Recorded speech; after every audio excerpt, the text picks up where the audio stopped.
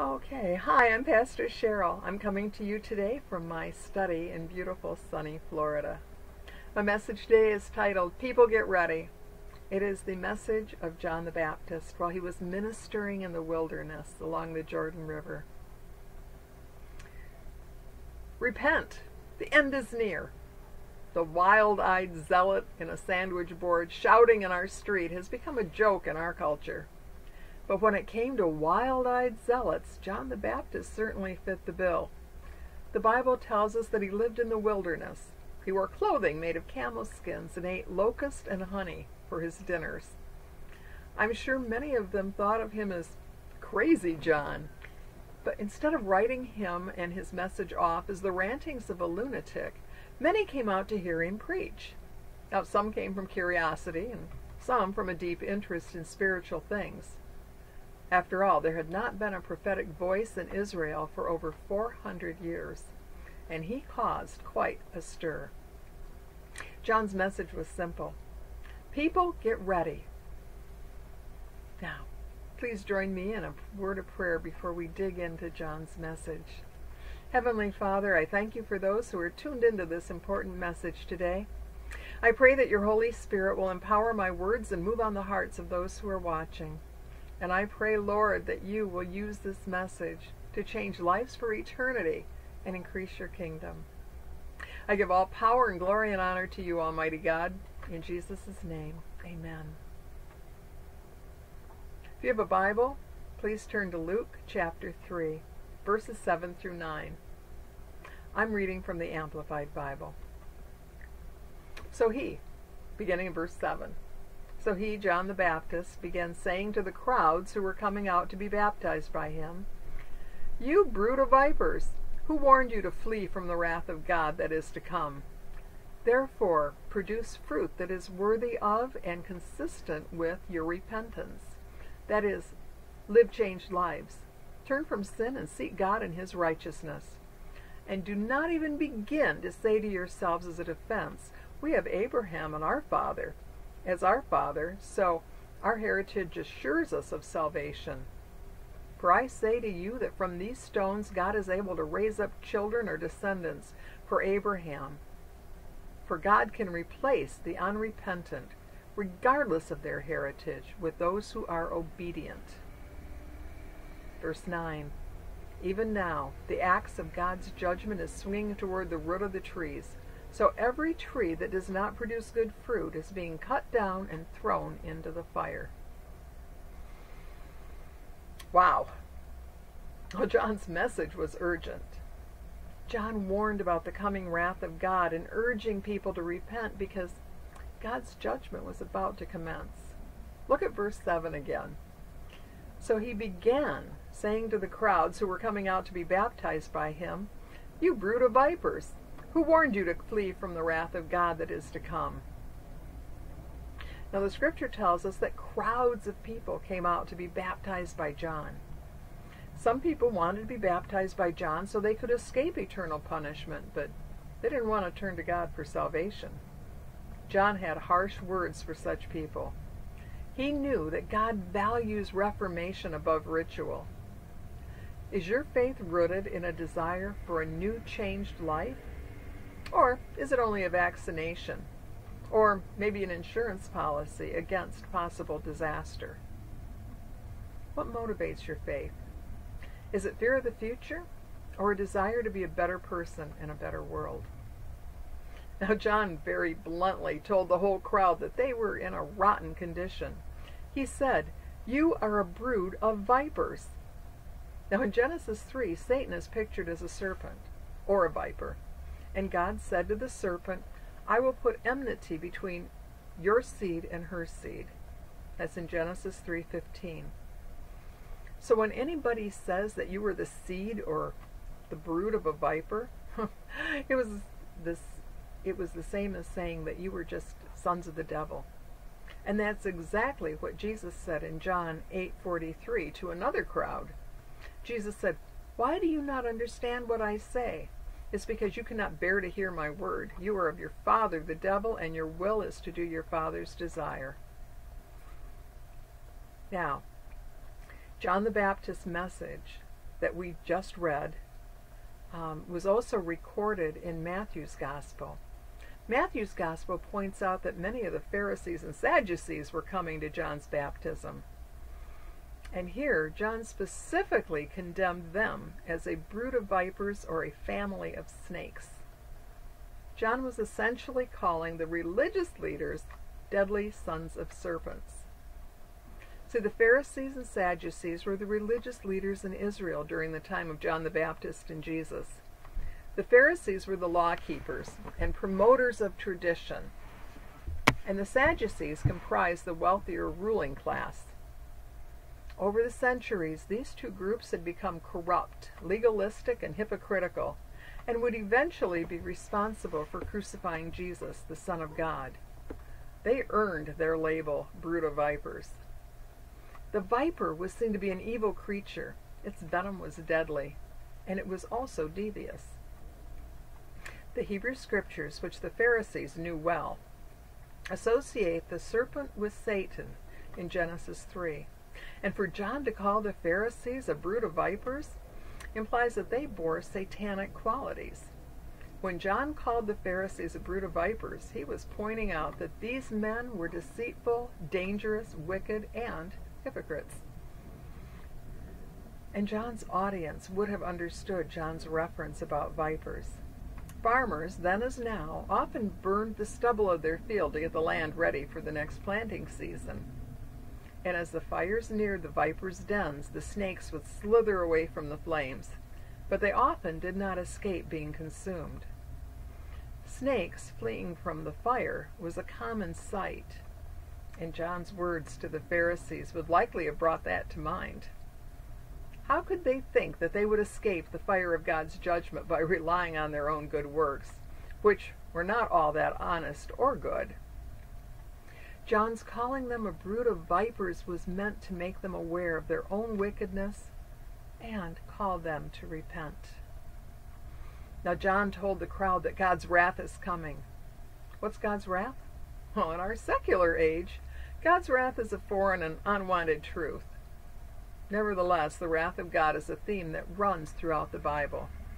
God's wrath, in perfect harmony with all of his divine attributes, is the holy action of retributive justice toward the persons whose actions deserve eternal consequences. In America's Great Awakening, Jonathan Edwards preached a sermon entitled "Sinners in the Hands of an Angry God." Here's an excerpt from that famous sermon. Jonathan Edwards preached, "The God that holds you over the pit of hell, much as one that holds a spider or some loathsome insect over the fire, abhors you and is dreadfully provoked. His wrath towards you burns like fire. He looks upon you as worthy of nothing else but to be cast into the fire. He is a purer eye than to bear to have you in his sight. You are 10,000 times more abominable in his eyes than the most hateful, venomous serpent is in ours." Edwards illustrates the perilous position of the lost. Those without Christ dangle over the flames of hell like a spider over a flame. This kind of preaching ignited revival as it set salvation in the context of God's holy wrath. Now, by contrast, God's wrath has been eliminated from many 20th century pulpits. Jonathan Edwards' warnings against hell have been replaced by Dale Carnegie-style positive messages of winning friends and influencing people. But if we don't understand God's hatred of sin, the character of God becomes misshapen, and the universe bends toward human individuals. Love becomes pure affirmation. God becomes a personal friend who assists us in all of life's difficulties. Whole ministries have been built with the focus on the power of positive thinking.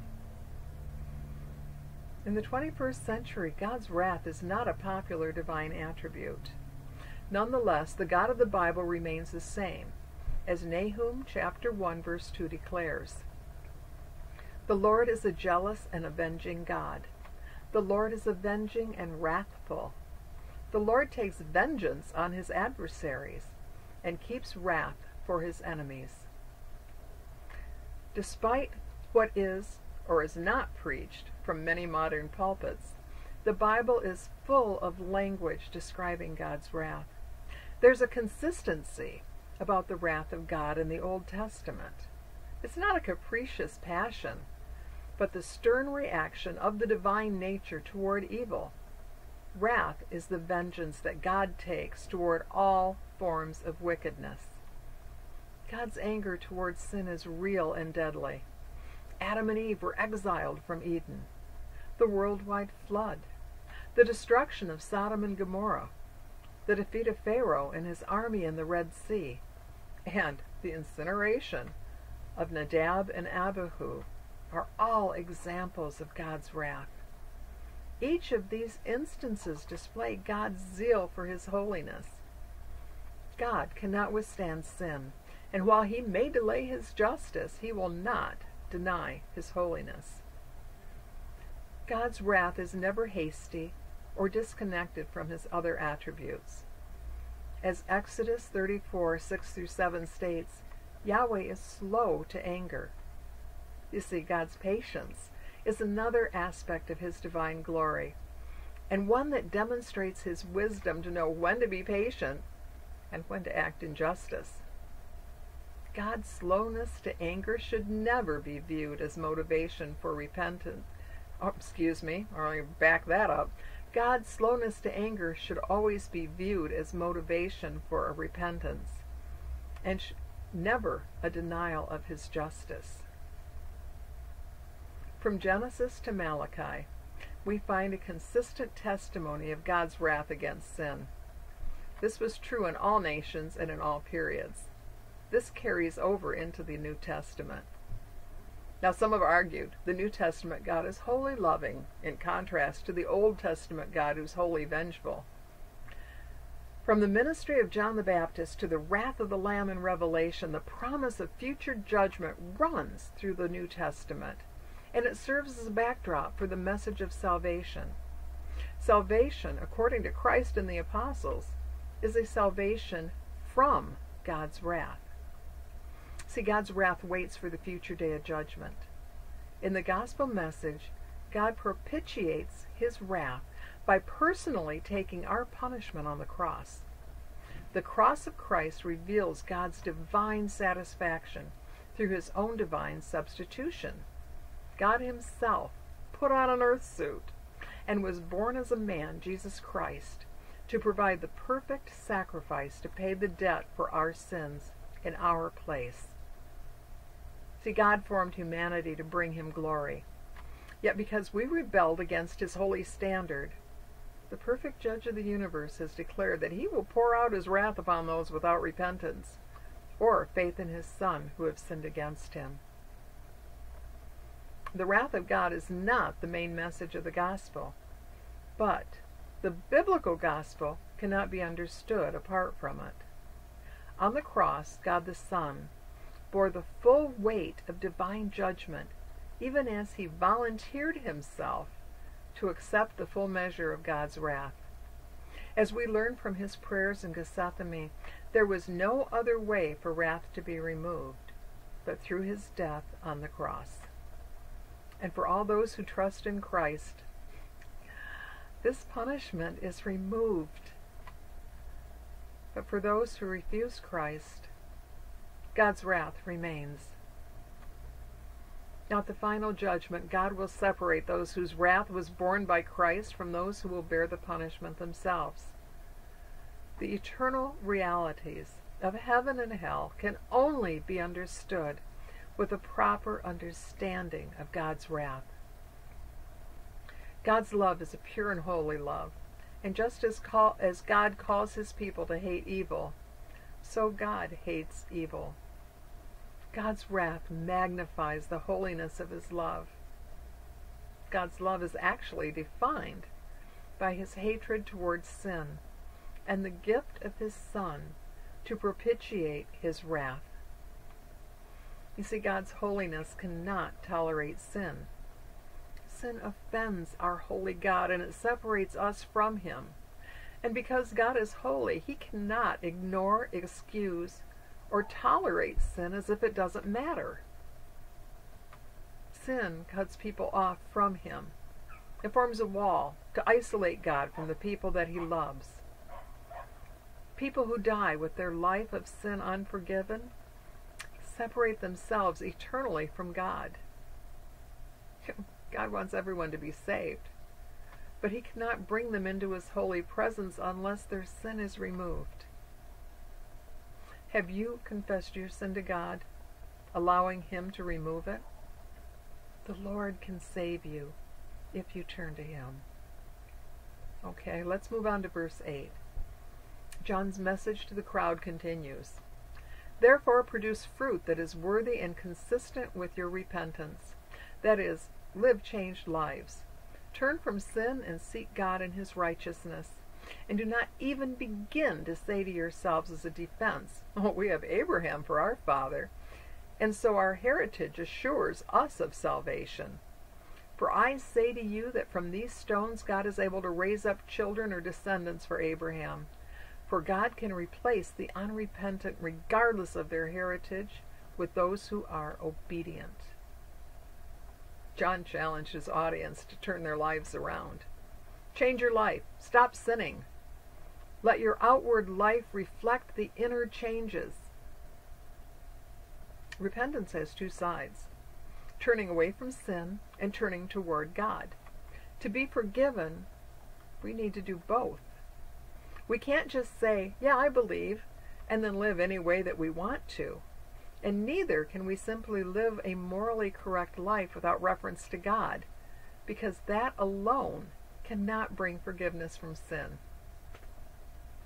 Choose to rid your life of any sins that God points out. Put your trust in him alone to save yourself from sin's consequences. Now, many of the crowd listening to John were counting on being Jews to get them into heaven. John told them, "Your heritage will not save you." Jews were God's chosen people, the apple of his eye. This had to be shocking to his audience, who believed that only Jews were going to heaven. Beware of spiritual pride, of thinking that only those from your particular ethnic group or denomination are the only ones going to heaven when they die. God looks at the heart. That's what matters to him. Now, many of John's listeners were stunned when he said that being Abraham's descendants was not enough for God. The religious leaders relied more on their family line than on their faith for their standing with God. For them, religion was inherited. But a relationship with God is not handed down from parent to child. Everyone has to find it on his or her own. God has children, but he doesn't have grandchildren. Our salvation is available only through Jesus Christ. There's no middle ground with God. Those who are truly seeking God will accept Christ and his message. But sadly, there are those who reject Jesus because they don't like what he says. We cannot pick and choose which parts of God's word we want to obey. We can't rely on anything other than Jesus to find salvation. Don't rely on someone else for your salvation. You may have a praying grandma, and that's a wonderful thing. But grandma's prayers won't guarantee that you're going to heaven.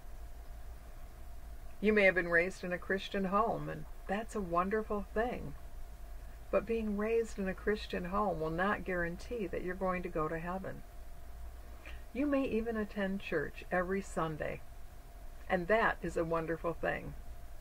But regular church attendance will not guarantee that you'll be saved unless you put your own faith in Jesus and then exercise your faith by acting on it every day. John told his audience to produce good fruit. Well, what's good fruit? Faith and works are inseparable. Faith without works is a lifeless faith. You see, your repentance must be tied to action, or it isn't real. Is the fruit of your faith ripening as your faith grows?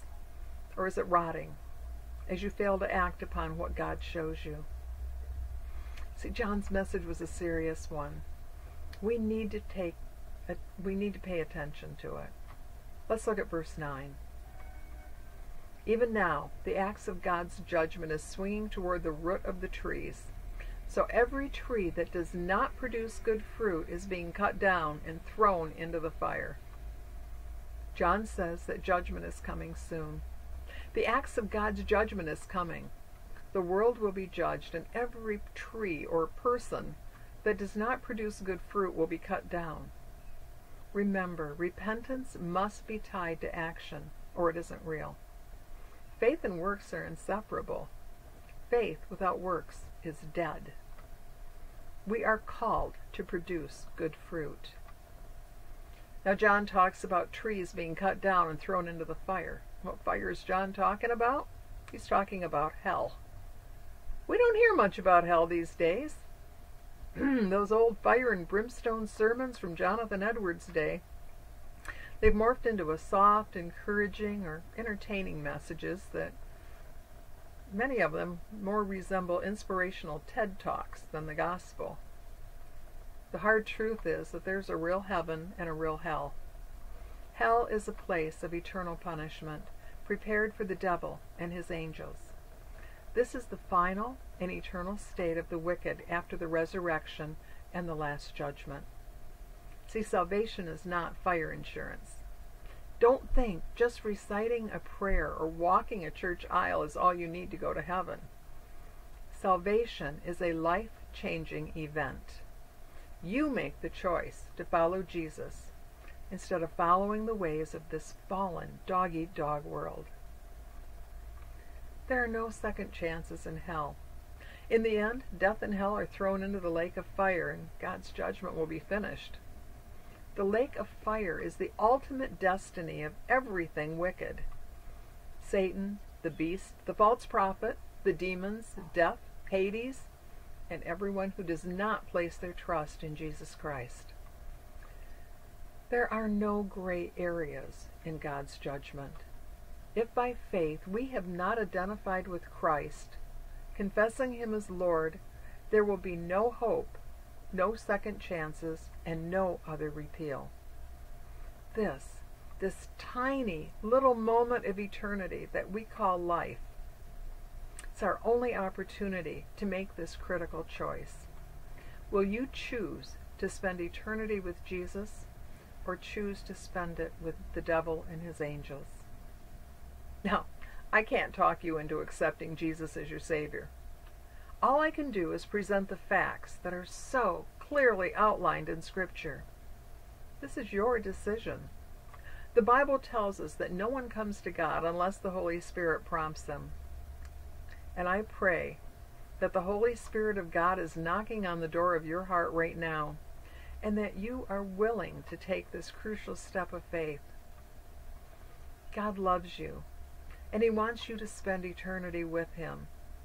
But because He is just and holy, unless a person accepts Jesus as their Lord and Savior, they will be condemned to an eternity in hell. Like John the Baptizer, I want to encourage you to repent. Turn your life around and make Jesus your Lord and Savior. This is a free gift. There is nothing that you can do to earn it. Simply tell God that you're sorry for your sins, that you want to follow Jesus and make Him the Lord of your life, and ask Him to save you. Just talk to Him in your own words.